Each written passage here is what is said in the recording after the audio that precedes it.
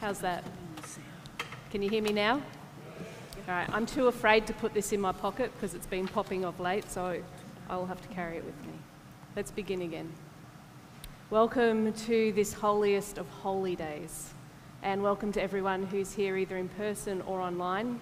This morning we're going to read through the Gospel of John, and in John's Gospel you'll hear words like the Jews, and I just want to clarify right now that it doesn't apply to the whole of the Jewish people, but to particular individuals within the text. The first followers of Jesus were also Jews. And now, along with everyone who's leading and supporting worship this morning, I want to invite you to enter into, with us, a service of readings and reflections as we follow Jesus in his final hours and consider what he is turning towards. So let us begin by praying. Holy God, as we journey through this familiar story, would you help us to understand it in a new and a fresh way? Jesus, you have conquered tears by your crying, pain by your suffering, and death by your dying.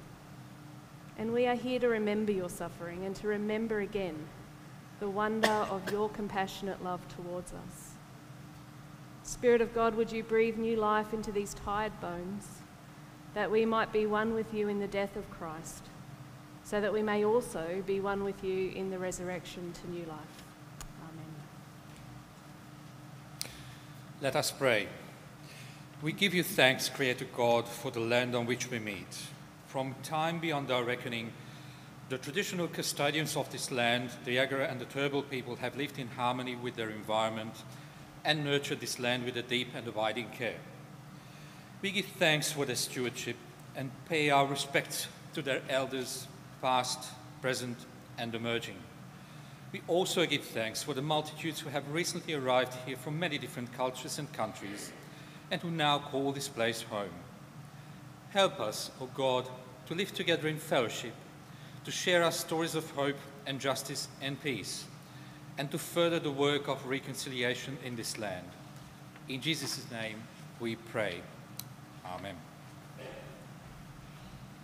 I'd like to put in the chat box the land that you are zooming in from today. We're going to begin with our first hymn, and the first hymn that we sing today is the theme hymn that we've been singing every week over Lent, or almost every week in some form. So would you stand with me as you are able as we sing, "Come thou fount of every blessing."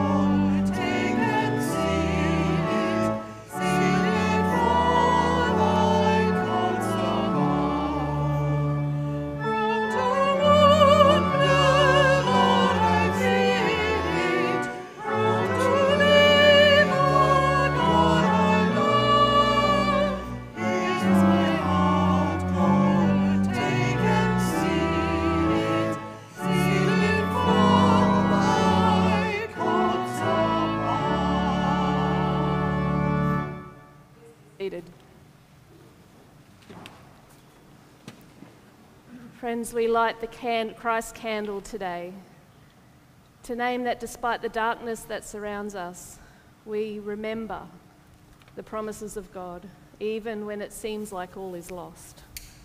Thanks be to God.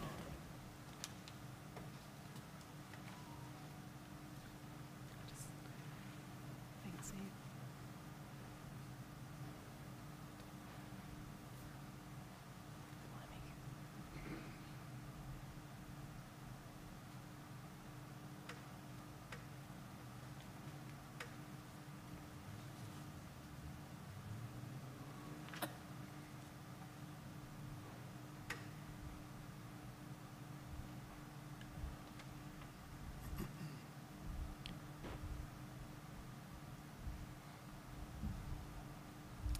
Our worship service today is a different take on the Stations of the Cross that have been over at Wesley House for our service of shadows last night. Together we will journey through Jesus' final moments through the eyes of his disciple, particularly Peter. In Peter we see a little bit of all of us. He is devout and resolute, he's zealous, he's rash, and even fearful and flawed. If any of us can locate ourselves in the crucifixion story, it's likely we can see ourselves in Peter. Today is a service of confession, of lament, and of repentance. And through Peter's own experience, we will consider our own experiences. We will look closely at the events of Good Friday and the characters who were there to help us honestly assess ourselves.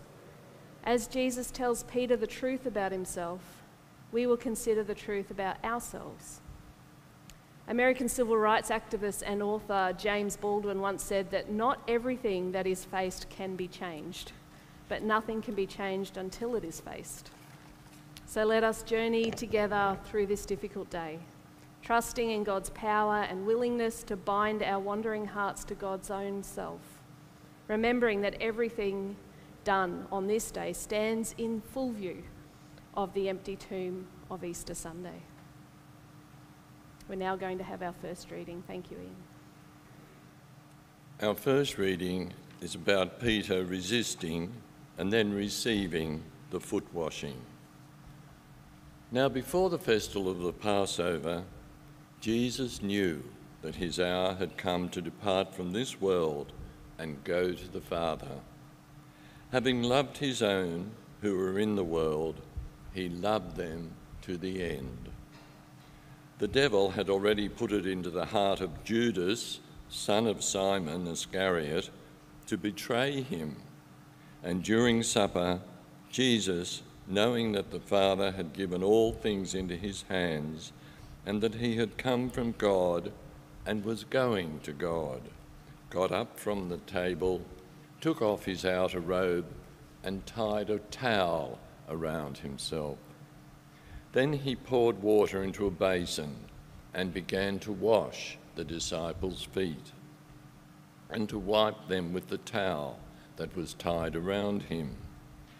He came to Simon Peter, who said to him, "Lord, are you going to wash my feet?" Jesus answered, "You do not know now what I am doing, but later you will understand." Jesus said to him, "You will never wash my feet." Jesus answered, "Unless I wash you, you have no share with me." Simon Peter said to him, "Lord, not my feet only, but also my hands and my head." Jesus said to him, "One who has bathed does not need to wash, except for the feet, but is entirely clean, and you are clean, though not all of you." For he knew who was to betray him. For this reason he said, "Not all of you are clean." After he had washed their feet, had put on his robe and had returned to the table, he said to them, "Do you know what I have done to you? You call me Teacher and Lord, and you are right, for that is what I am. So, if I, your Lord and teacher, have washed your feet, you also ought to wash one another's feet. For I have set you an example that you also should do as I have done to you. Very truly, I tell you, servants are not greater than their master, nor are messengers greater than the one who sent them. If you know these things, you are blessed if you do them. I am not speaking of all of you. I know whom I have chosen. But it is to fulfill the scripture. The one who ate my bread has lifted his heel against me. I tell you this now before it occurs, so that when it does occur, you may believe that I am he. Very truly, I tell you, whoever receives one whom I send receives me, and whoever receives me receives him who sent me.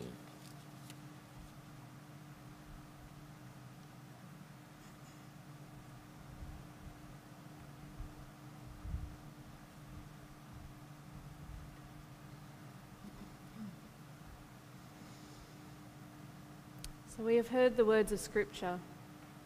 Let us now use our holy imaginations to read between the words and consider how Peter may have felt in these last moments. Hear now a dramatic reading inspired by John 13, verses 1 to 20.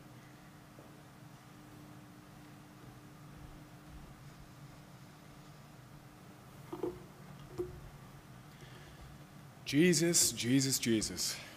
It's been a big week. Big week. Big entry to Jerusalem, big visit to the temple. Jesus getting into a fight with the money changers, he was so heated. Big prep for Passover. It's one of the biggest days of the year. And at the same time, everything is tense, building up to something, behind the cheers and whispered voices. And we gather for Passover, and Jesus is on his knees with a bowl of water and a towel. He's telling me I'm not clean and need to be washed. I say, sure, okay, wash me all over, and that was wrong too. Just my feet, he says, the rest of you is clean, which I just don't get. Tells us that not all of us are clean. Is that code? Have I done something wrong? Was it Andrew? Something's going on, I just can't see which way it's going to go. What does Jesus know? What's he not saying? Jesus commands us to wash one another's feet. And so our question to consider, or my question to you today, is whose feet are you being asked to wash? What are the people or the communities that God is calling you to serve? Consider that as we hear our next reading. Jesus foretells Peter's denials.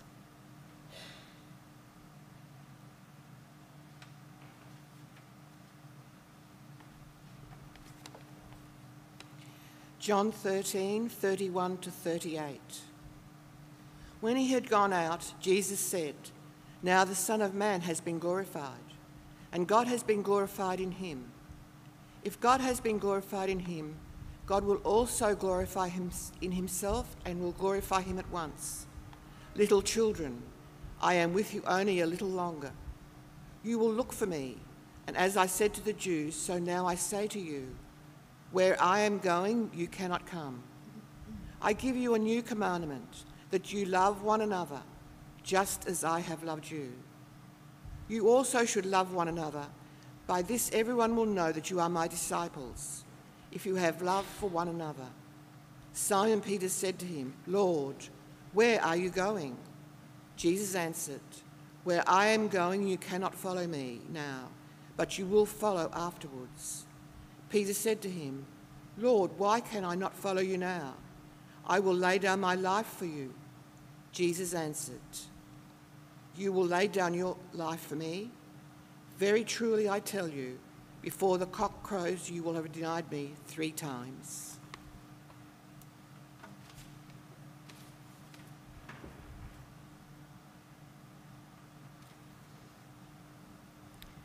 Jesus commands his disciples that just as I have loved you, you should also love each other. So consider your own life. Who are the people in it that you love profoundly? And take a moment to name them before God and give thanks for them. Following that, we'll have our next reading. Peter draws his sword. Take some time now to pray.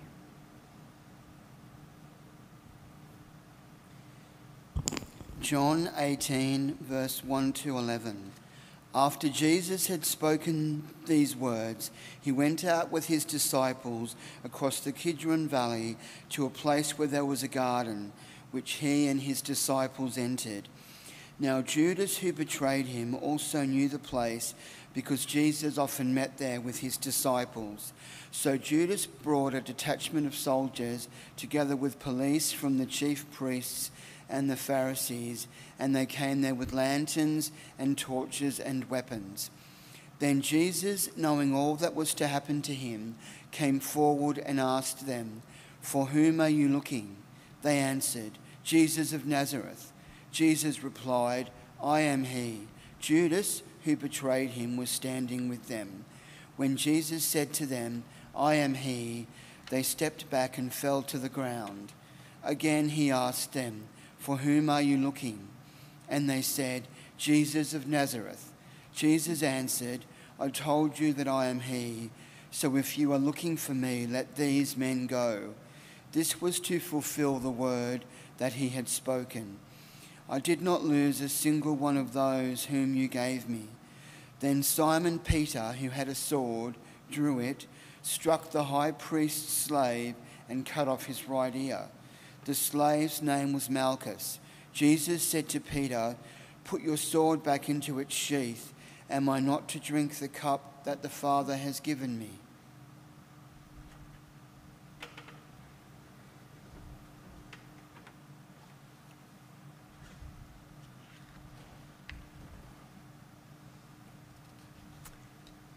Would you stand with me as you are able?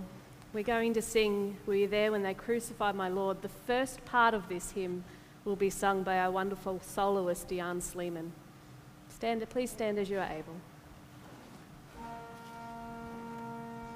Were you there when they crucified my Lord? Were you there when they crucified my Lord? Oh,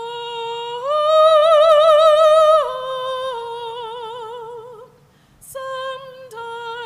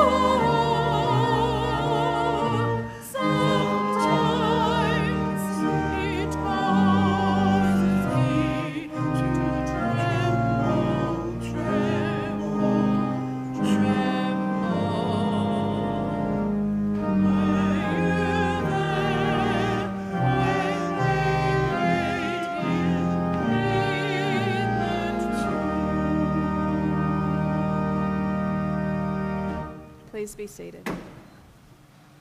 We come now to a time of prayer, of adoration and confession, so let us pray.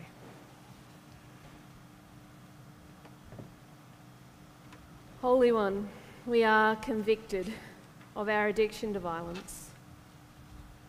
We lament the staggering statistics of partner violence.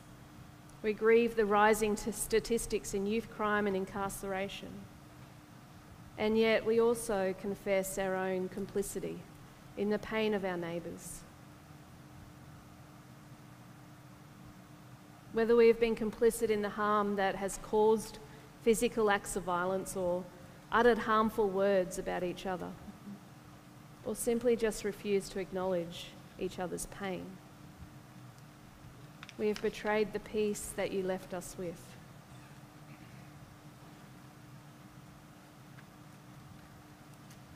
We have built war economies that make conflict profitable. We have created societies that justify the violence of food and housing insecurity, or racism or discrimination, any form of marginalisation.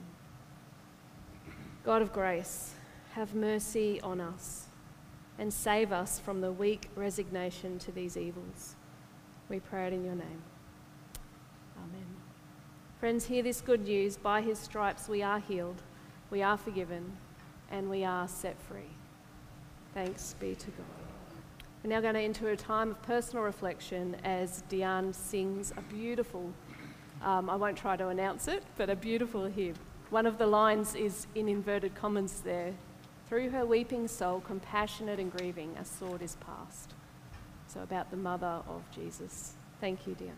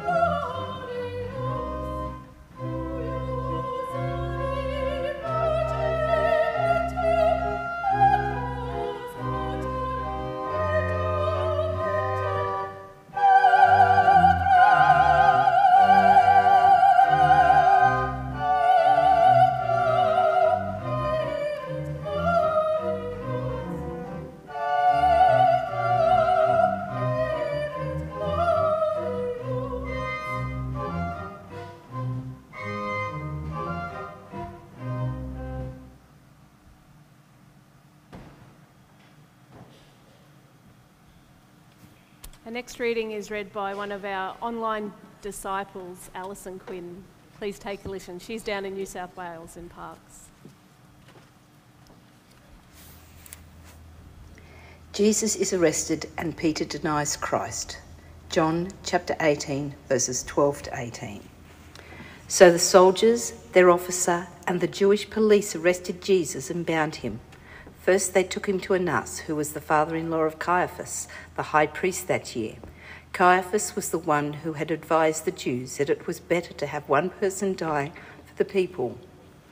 Simon Peter and another disciple followed Jesus. Since that disciple was known to the high priest, he went with Jesus into the courtyard of the high priest. But Peter was standing outside at the gate. So the other disciple, who was known to the high priest, went out, spoke to the woman who guarded the gate, and brought Peter in. The woman said to Peter, "You are not also one of this man's disciples, are you?" He said, "I am not." Now the slaves and the police had made a charcoal fire because it was cold, and they were standing round it and warming themselves. Peter also was standing with them and warming himself.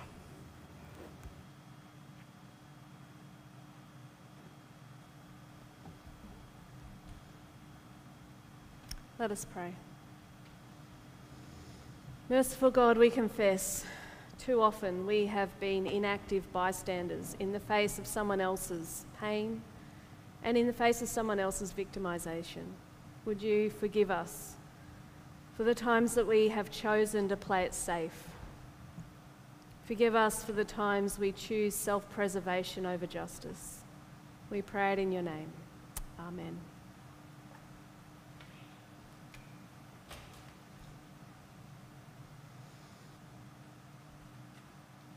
Peter denies Christ again and again.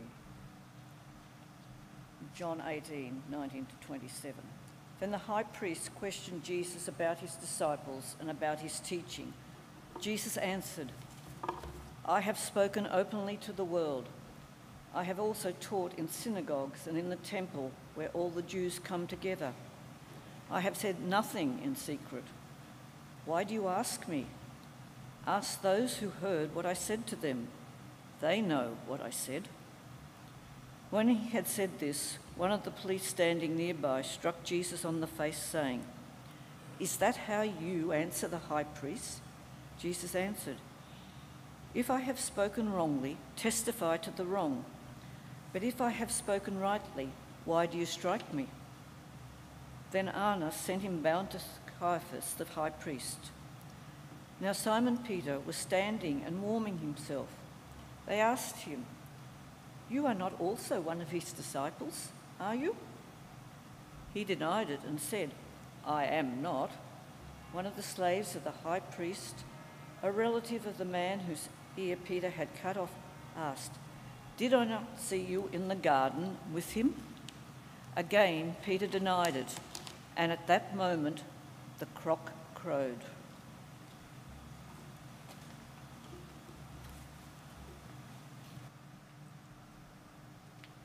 Our next hymn, "When I Survey the Wondrous Cross." Stand as you are able as we continue to worship. I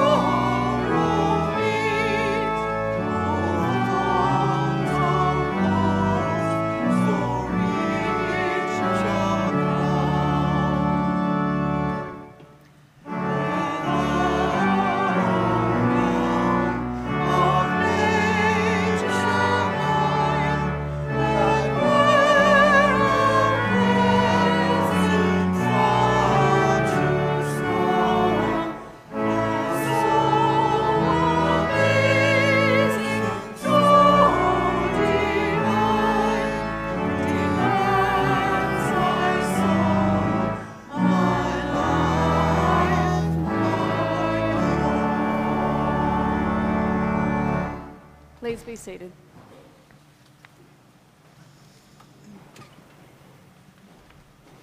Then Pilate took Jesus and had him flogged. And the soldiers wove a crown of thorns and put it on his head, and they dressed him in a purple robe. They kept coming up to him saying, "Hail, King of the Jews," and striking him in the face. Pilate went out again and said to them, "Look, I'm bringing him out to you to let you know that I find no case against him." So Jesus came out wearing the crown of thorns and the purple robe. Pilate said to them, "Here is the man." When the chief priests and the police saw him, they shouted, "Crucify him, crucify him." Pilate said to them, "Take him yourselves and crucify him. I find no case against him." The Jews answered him, "We have a law, and according to that law he ought to die, because he has claimed to be the Son of God." Now when Pilate heard this, he was more afraid than ever. He entered his headquarters again and asked Jesus, "Where are you from?" But Jesus gave him no answer. Pilate therefore said to him, "Do you refuse to speak to me? Do you not know that I have power to release you and power to crucify you?"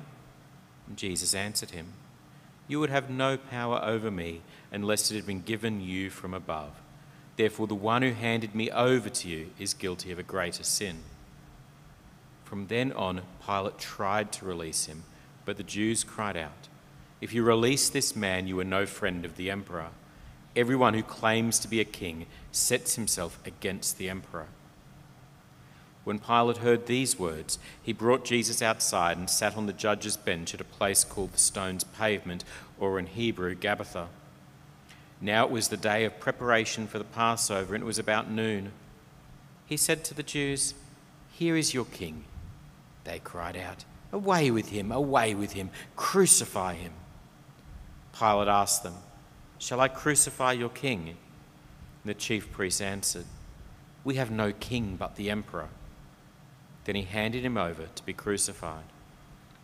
So they took Jesus, and carrying the cross by himself, he went out to what is called the place of the skull, which in Hebrew is called Golgotha. There they crucified him, and with him 2 others, one on either side, with Jesus between them. Pilate also had an inscription written and put on the cross. It read, "Jesus of Nazareth, the King of the Jews." Many of the Jews read this inscription because the place where Jesus was crucified was near the city, and it was written in Hebrew, in Latin, and in Greek. Then the chief priests of the Jews said to Pilate, "Do not write, 'the King of the Jews,' but 'this man said, I am King of the Jews.'" And Pilate answered, "What I have written, I have written." When the soldiers had crucified Jesus, they took his clothes and divided them into 4 parts, one for each soldier. They also took his tunic. Now the tunic was seamless, woven in one piece from the top. So they said to one another, "Let us not tear it, but cast lots for it to see who will get it." This was to fulfill what the scripture says. "They divided my clothes among themselves, and for my clothing they cast lots." And this is what the soldiers did.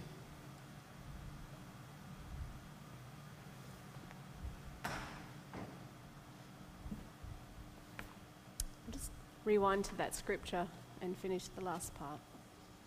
"Meanwhile, standing near the cross of Jesus were his mother and his mother's sister, Mary, wife of Clopas, and Mary Magdalene. When Jesus saw his mother and the disciple whom he loved standing beside her, he said to his mother, 'Woman, here is your son.' And then he said to the disciple, 'Here is your mother.' And from that hour the disciple took her into his own home. After this, when Jesus knew that all was now finished, he said, in order to fulfill the scripture, 'I am thirsty.' A jar full of sour wine was standing there, so they put a sponge full of the wine on a branch of hyssop and held it to his mouth. When Jesus had received the wine, he said, 'It is finished.' Then he bowed his head and gave up his spirit." Those 3 words are very jarring. It is finished. It is finished. And with that, Jesus' life comes to a close. It is finished, and with that, God's message to mankind was complete. It is finished, and the saving acts of God that began at the very beginning of creation itself, from the garden to Noah and his many nations, to Israel and their journey to a free and promised land, to the prophets and then their declarations of salvation for anyone who thirsts. It was finished. The task at hand was completed, the message from God to humanity was finished, and the task of selecting and training ambassadors to carry on was completed. The sting of sin and death lifted. The blood had been poured, the sacrifice made, the debt paid in full. It was indeed finished. From the very beginning of creation, God's saving actions have always been chasing us, calling us, inviting us, almost wooing us. God's saving action didn't wait for us to be worthy or ready. God seeks us first. God's saving action always seeks us first. And we find that in the fullness of this saving action on the cross. God died. It is finished. Jesus, who was in every way the full embodiment of God, died for you and for me. And as we look at the events that surrounded that day, the day that God died, what do we see? Who are the people that are there? And what does it actually have to do with us in 2024? That's where I want to go today. For those who erected the cross on that day, it's probably a day just like any other day. There's probably a fair amount of disinterest, maybe mild curiosity to what's going on. They have a job to do and they go about fixing it. And when they're finished, they move on to the next job. And likewise, for many, today is just like another day. It's a day to work or sleep or catch up on things you don't ordinarily get to do because it's a public holiday. Are you like the workman, mildly curious? Then we have the murderer Barabbas. And for Barabbas, the cross is a reprieve from guilt, a mark of his own freedom. But it's a freedom to continue doing what he's always done. And for some, this may represent their relationship with the cross, claiming God's freely giving gifts of grace, receiving forgiveness, but not knowing the man upon the cross. Are you like Barabbas? Looking for an escape out of jail free card, but not really knowing what's actually who this man on the cross is. Gone off again.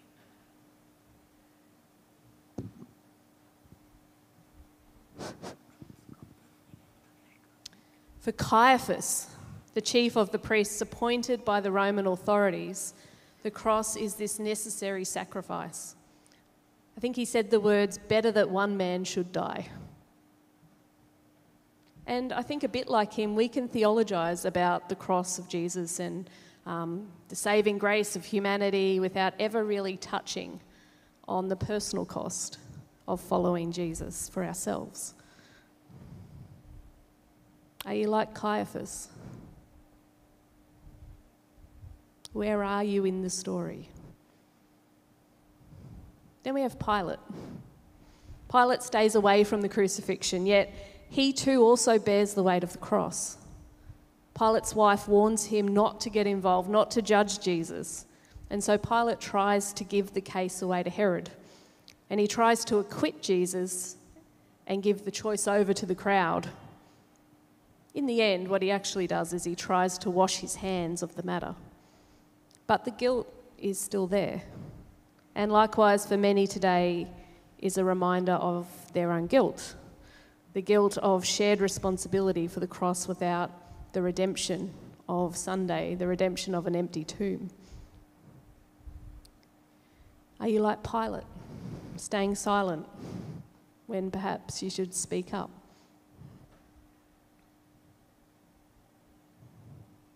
For the Roman soldiers at the cross, it is a chance to profit. As they gamble for Jesus' clothes, their eyes are only on what they get out of this event. And today many are looking to see how they can profit. What's in it for them? Is it double time and a half, or a day off, or an extra long weekend? Or can we get more bums on seats in church and raise our church profile? Are you like the Roman soldiers, seeking to profit on this holiest of days? Then we have the disciples, and they scattered in fear. They have abandoned Jesus and they're hiding fearfully because they think the same fate might await them. And today there are many of Jesus' followers who hide inside churches, and at times I'm one of them. Too afraid to stand boldly at the foot of the cross, too fearful to stand next to my neighbour, who society dictates for whatever reason that they are somehow less than. Are you hiding with the disciples?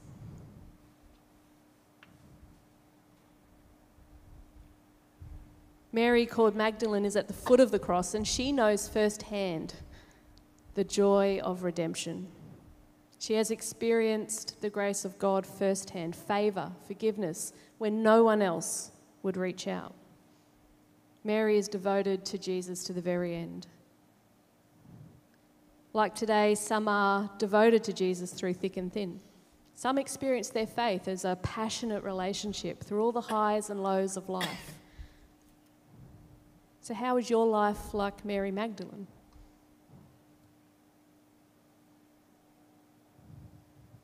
Of the 12 disciples, only the beloved disciple in John's Gospel appears to be standing by the cross at the crucifixion. We don't know much about him. He's responsible and dutiful, entrusted with responsibility for caring for Jesus' mother. And likewise today, some of us are here out of a sense of duty or responsibility that's demonstrated through loving service. So how is your life like the beloved disciple? Then we have Mary, the mother of Jesus, who went to the cross to watch her son die. Unthinkable. I'm a mother of 3 and I can't imagine that experience. She's the mourner. She is utterly bereft, alone and grieving, and is swallowed up by her pain. This is a woman well acquainted with suffering and yet faithfully standing by her son as he is put to death, not really understanding God's purpose at that moment. And there are times where our discipleship calls us to stand in the face of pain and suffering. And there are those disciples who, in the midst of their pain, praise God and trust God's provision, living with the unanswered questions of why. Are you like the mother of Jesus, racked with grief, racked with pain? And of course we have Jesus. Jesus on that cross. And in that cross, human suffering meets divine purpose. And here on that cross, we discover the true extent of God's love for all of us. At our worst hour, God displays God's finest. And for Jesus, the cross marks the end of a long journey, the end of a long week, the end of his ministry on this earth, sort of. He has endured the hardships on the road, the crowds of strangers, the betrayal of friends, the mockery of a series of sham trials. He's endured being spat upon and beaten, whipped and mocked. And his life's work has been torn down by his enemies. His organisation has scattered, and he is finally left all alone, even losing the sense of God's presence with him. In the end, he hangs there upon a cross, alone. Except we know it's not the end. It's not the end of his journey, not even close. Instead, it's more of a turning point, a transition. The cross disturbs our sense of what is normal. To the Jewish people, the name of God was so holy that you could not speak it. So you could imagine to think that the Son of God could be a person just like them, a carpenter's son. It would disturb every sense of what is normal. And that's fair enough. It disturbs our sense of what's normal. It's a ludicrous idea that in Jesus, who holds all authority over all things, would go to his death, obediently and voluntary. It defies all sense of what is normal. And that anyone would die on behalf of another person, let alone the Son of the living God, who was without sin, without fault, is completely jarring. And yet that's what we confess today. That's what we confess as Christ followers. And it would be easy for us to sit back and kind of desensitize ourselves from all that this day means, from this terrible and wonderful event, believing it to be somehow in the past and somehow not real or relevant anymore. To tell ourselves that if we were there, our responses would be different. We would have been the Mary Magdalene, not the Pilate, or the beloved disciples, not the Roman soldiers, or the hidden disciples. But to be honest, if anything in recent months has taught me, I know that that is not the truth, at least for me. The cross of Christ is an invitation to get honest with God and honest with ourselves, knowing that the price has already been paid, it is indeed finished, that it was for love that Christ came, and for love that Christ died, and for love that we have this miracle of Easter to celebrate in 2 days' time. Right now, Faye's, I can't remember the name of it, but her decorations up on the dais there, there's a tomb in the middle. On Sunday, that tomb will be open. Right now, Jesus is in the tomb. But we view the cross in full view of the empty tomb that is to come. So let us take time this day to be real with ourselves, to ask questions of our life. Questions like, where am I in relation to the cross? Where am I really? Our lay preacher Jenny Schultz asked a great question on Palm Sunday. What does it mean to follow Jesus today for you? How would you answer that question? What does it mean for you to follow Jesus today? Why is it important? And I guess the other question is, what character do you relate most to in this present moment? Recognizing there will be times we relate to every single character that is at the foot of the cross that fateful day. Let us pray. Eternal God, we have come together today because the truth and glory of Easter is to be found only in the cross. It is in the crucified Christ that we see you, in the one who suffers with and for your people. It's the cross that shows us that there is nothing that you will not face, will not endure at the hands of even your own people for love. But Jesus on the cross reveals not only you, we also are revealed ourselves.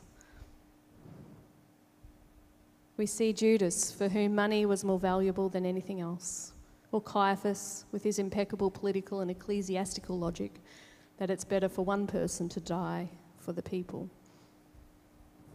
We see Pilate, the victim of circumstance, on the opposite side of the debate to Caiaphas, but playing by the same rules. Someone's head needs to roll. We see the cynical witnesses who remembered only the incriminating words and forgot the message of Christ. We see Peter with his passionate declarations and denials when it mattered the most. We see the crowd and its mindless thirst for blood, or the soldiers in their casual brutality. We even see the centurion who admired from a distance and the disciples who ran away. God of Jesus, we are all there. We are all a part of this human drama. There is a part of it in all of us which still says that the safest response to the surprising God is to kill you while we have the chance, to get you out of our lives, to make you leave us alone, to be rid of you, so that we can have the security of our own personal politics or cozy religion or national interests. God of Christ, help us this Easter not to run, Help us to face the truth that our own sin is more complicated, more insidious, more devastating than we ever thought, and that your grace reaches out to overcome it. That in our brokenness, even our best aspirations are potentially disastrous, but that you take them, you take our every aspiration and you transform it. That you will take us and make us co-workers with you if we are willing. Help us to be willing. Amen. Just a moment, Diane's going to sing for us again. And there is an invitation for you, which you can choose whether you want to take up or not. You're invited to come forward, to kneel or sit or stand at the cross, to have your own time of reverence for the event that took place that is at the heart of our Christian faith. And today the invitation is for you to offer both your prayers of pain and your prayers of love. In Christ's death, we hold the way of love with the way of suffering. They're not separate, they're integrated. God's love stirs us to hope that there is life beyond death. And so the invitation is to come forward whenever you're ready. There is some red wool in a basket near the cross. To take a piece of that wool, to spend some time maybe touching the tactileness of the wool or feeling the cross, however you most are able to enter into prayer before God. Offer your prayers of pain and of love, and then hang that wool on the cross before returning to your seat. This time and space is for you and God. Thanks, Diane.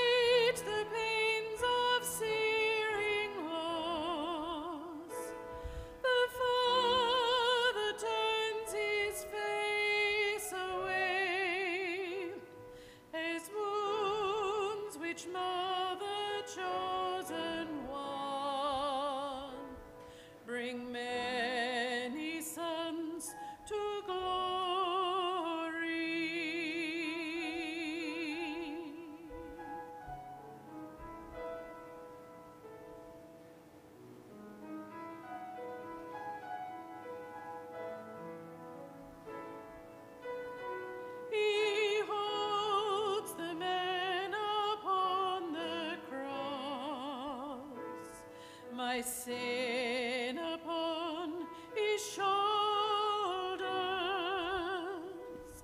ashamed I hear my mocking voice call out among the scoffers. It was my sin that held him there until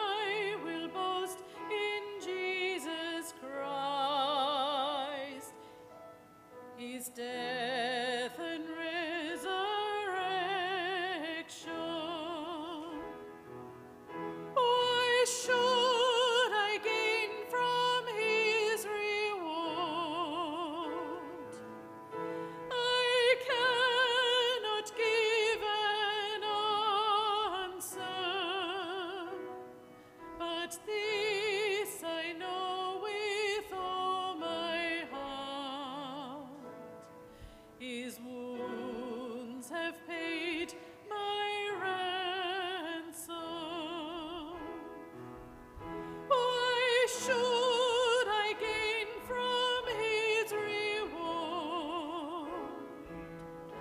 I cannot give an answer, but this I know with all my heart. His wounds have paid my ransom.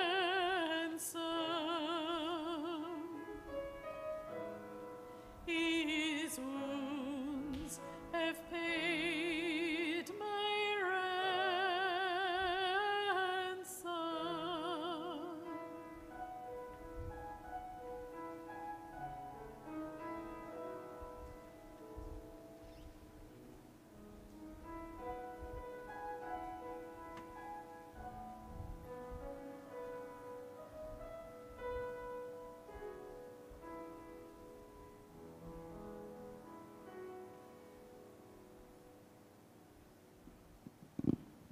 Let's continue in prayer.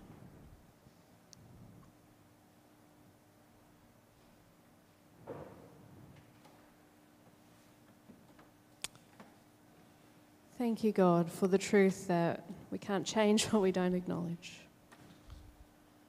We thank you that you give us being, that we breathe and we watch and we wait, and we lift our heads in the air that fills our lungs,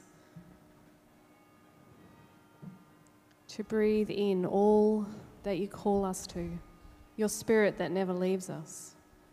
And as we see the chest of your Son rising and falling to the last, may we continue to find hope in your promise, giving breath to those who are struggling for air and wetting the lips of those who thirst for justice. As his eyelids become heavy and close into darkness, may our eyes become opened to the many colours of your great creation. And as we remember Jesus' heartbeat slowing and the warmth leaving his body, may we feel the eternal rhythm of life pulsing around us and through the whole of creation. May we release ourselves from the constraints that stop us from turning towards you and turning towards each other. And so as we watch and we wait and we remember that we are your people, help us also to remember that it is indeed finished, and that we look at the cross in full view of the joy that death has been defeated in and through Jesus Christ. Amen. Our final hymn for this morning, O Sacred Head Sore Wounded. Please stand as you are able. With revenge